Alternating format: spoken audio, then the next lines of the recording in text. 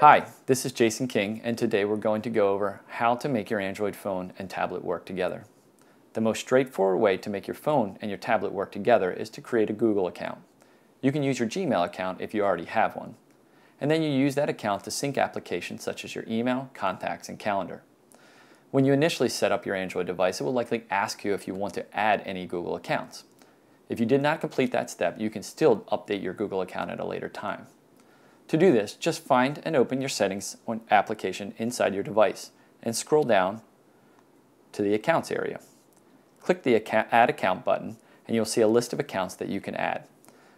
Google is one of those options. If you select Google, it will give you the option to either add a new or existing account, and you can select the right option based on your circumstance. If you already have an account, as soon as your account has been verified, your device will start to import the various information into the appropriate applications on your device.